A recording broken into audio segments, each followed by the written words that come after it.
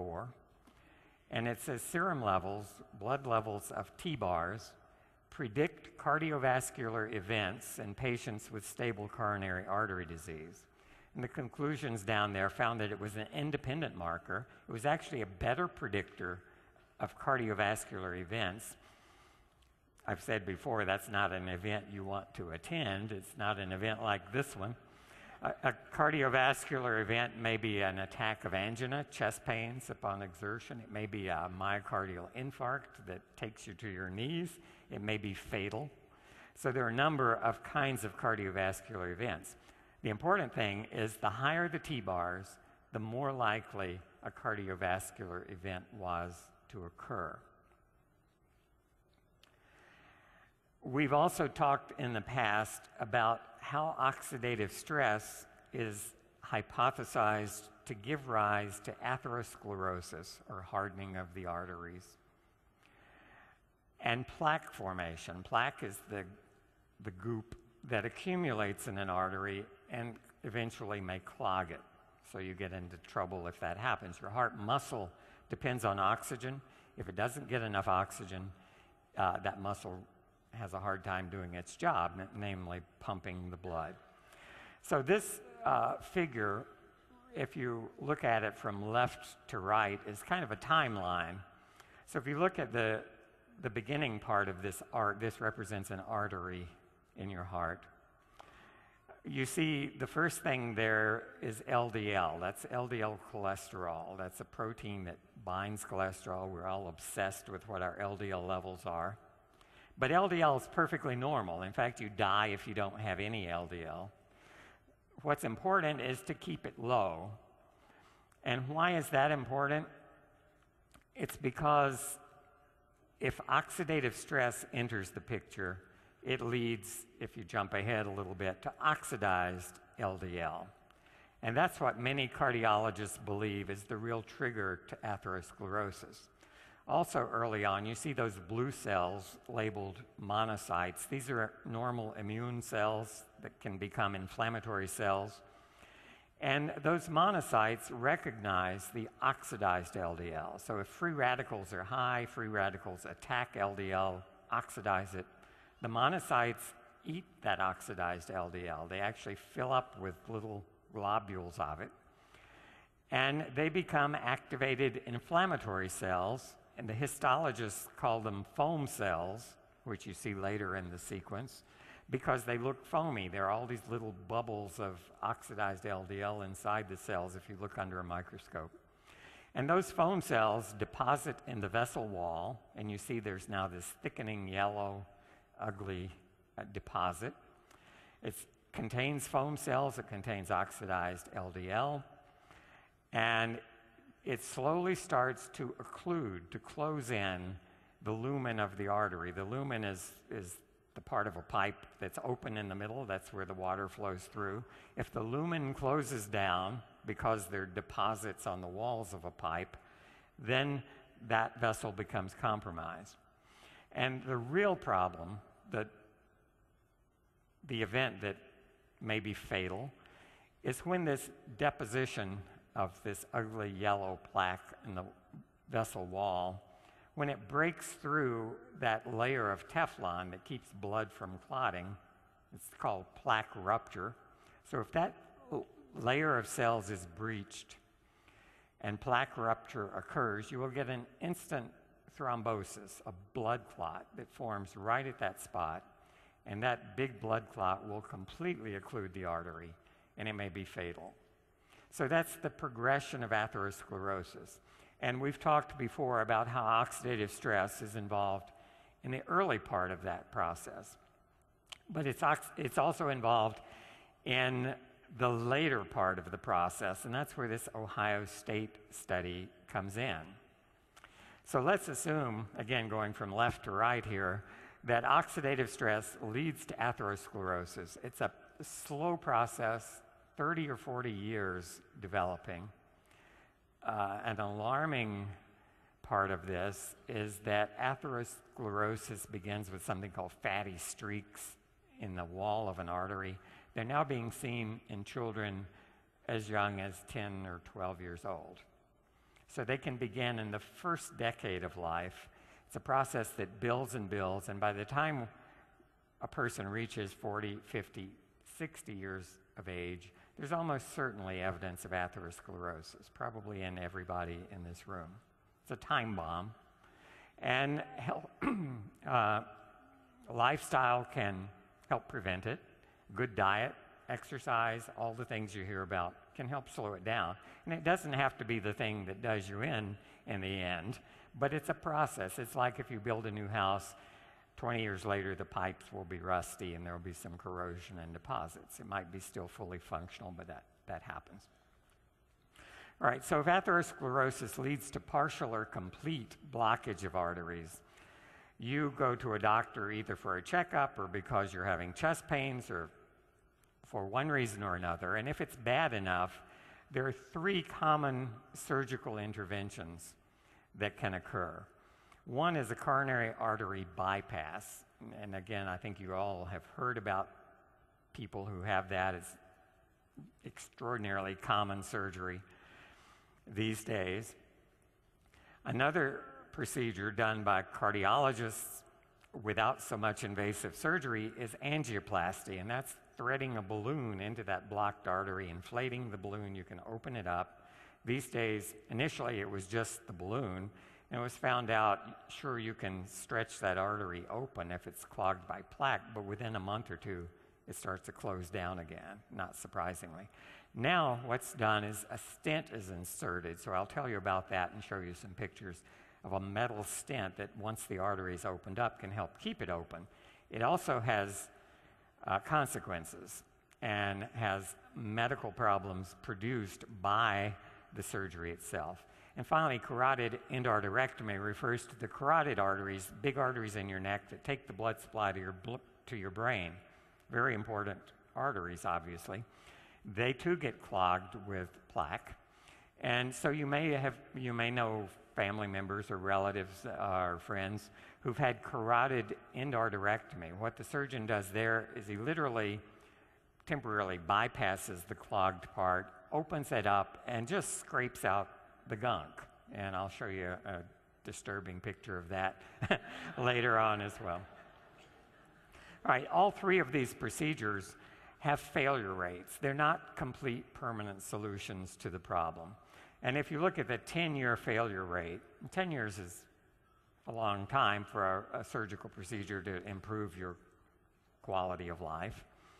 But with coronary artery bypass surgery, after 10 years, up to 50% of the grafts have failed. They're either almost completely blocked again, or they have been completely blocked. And so often, coronary artery bypass surgery has to be repeated, or one of these other procedures sometimes can help. With stents and angioplasty, they don't even last that long. Sometimes 4 or 5 years is about what you expect from a stent, and I'll show you the reason they fail. And the same with carotid endarterectomy, a little better result there, maybe 30% failure rate after 10 years. But what we want to look at is what causes that failure rate, and it's our old nemesis, oxidative stress, again.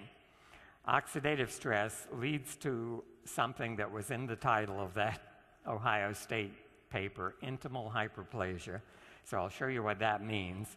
And that's really the culprit that causes those opened vessels or bypassed vessels to clog up again after some years.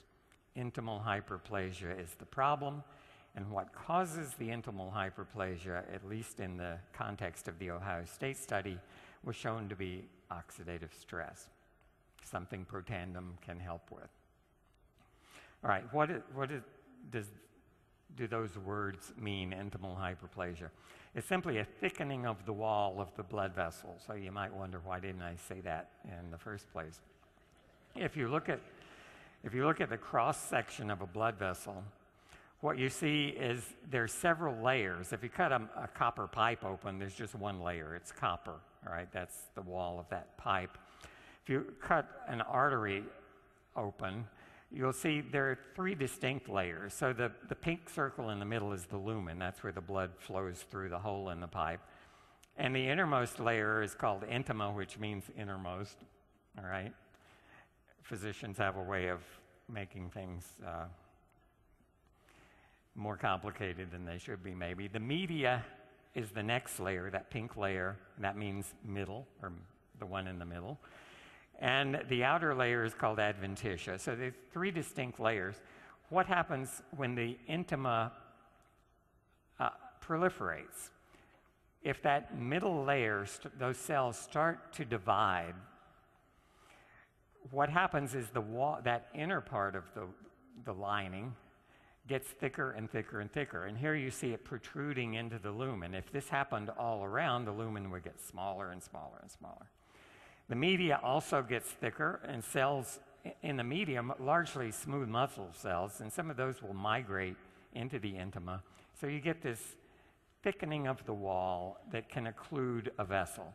Intimal hyperplasia, this wall thickening, is an iatrogenic condition. What that means, you may go to your doctor for some procedure, you go back a month later for a follow-up, and he may say something like, well, you have an iatrogenic infection. And you're probably thinking, oh no, an iatrogenic infection.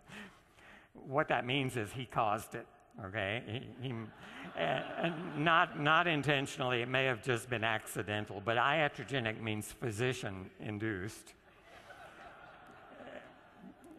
And Dan Royal can probably tell you there are lots of those things that are physician-induced because a lot of the procedures have consequences. And intimal hyperplasia is one of those consequences. So it's not done on purpose, and it doesn't require a malpractice attorney or anything like that. But it is caused by the procedure. All right, here are actual arteries. The upper picture is a cross-section through a saphenous vein. This one is from a pig. And you see those, it looks very much like the little diagram I showed you. So there's a big opening in the middle, that's the lumen. There's a dark intimal layer, a lighter colored media layer, and an adventitia around it. So that's a healthy vein on top. No intimal hyperplasia, a thin lining. And that vein normally lives in an environment where the oxygen concentration, that's what PO2 means, is about 25 torr. That's how we measure oxygen. So the oxygen level here is 25. That vein deals with taking used blood back to the heart. That's why it's got low oxygen content. But the vein is built to live in that environment. The vein at the bottom is same vein, saphenous vein from the same animal. And this section of the vein was cultured at high oxygen, 125, so it's 5 times higher. And that's close, that's a little higher than arteries see, but it's close. Arteries normally see 100 torr concentration of oxygen. So that's the difference between veins and arteries. Veins carry low oxygen blood, arteries carry high oxygen blood. And oxygen, believe it or not, is toxic. You may think oxygen is good for you, and it is good for you. Die if you don't have oxygen.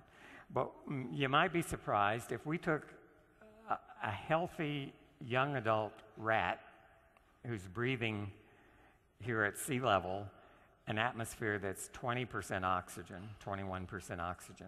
If we put that rat in a plastic box and we gave him 100% oxygen, which is only 5 times more than normal, in 72 hours that healthy animal would be dead, because oxygen is that toxic. 5 times more would destroy his lungs, and the animal would die. So when a heart surgeon, and I'm going to show you pictures of how this happens, takes a piece of a vein from your leg and uses it as new plumbing to go around an artery in your heart, he's asking a vein to do an artery's job, and it's going to see much higher oxygen than it's used to seeing. And it does a good job, but it pays a price and it suffers. Why is artery bypass surgery done? If this represents, here in a very simple picture, an artery in your heart, and you develop plaque over the course of 10 or 20 or 40 years, again, you see the lumen of the artery is closing up. And the artery, by the way, is at 100 torr, it's high oxygen. So the surgeon will take a piece of vein from your leg, and just like a plumber might put in a new pipe around a clogged, if you have a drain pipe and a tree has grown through it with roots, you'll put in a new piece of pipe to bypass the problem, the obstruction. And that's what this vein is used for. So on the surface of your heart, you have a bypass around it. Now, the problem is that vein, which should be seeing oxygen at a level of 25, is now seeing oxygen at a level of 100. It causes oxidative stress uniquely to this vein, and the result is the walls of the vein thicken and will eventually obstruct the lumen to the point where it may close up and clog. This is a picture of a heart that's just undergone triple bypass. You hear double, triple, quadruple bypass. That means how many clogged arteries had to be bypassed, all right? And the most important one is usually that one labeled LAD, the left anterior descending coronary artery, because that takes blood to really the part of your heart that does the heavy lifting, that left ventricle. So it's got to supply that part that contracts to pump the blood through your body. In the last decade or two, surgeons have avoided the use of veins as much as possible. And so what you see going to that LAD is an arterial graft. So that artery has come from your chest wall. It's been dissected out by the surgeons. And the reason he's using that's a interior thoracic artery. It's a little redundant, so your chest wall gets by without it.